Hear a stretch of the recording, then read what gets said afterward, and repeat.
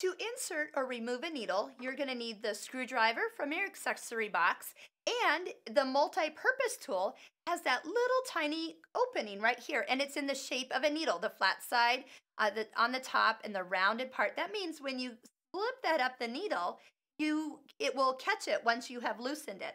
We're just going to come over to the screw, give it a little loosen, and it'll drop right into the holder, and then you don't have to worry about getting your fingers so far in there. Same thing when you go to put a needle into your machine. Go ahead and set it in there. That will keep the needle from spinning. It'll keep the flat side to the back.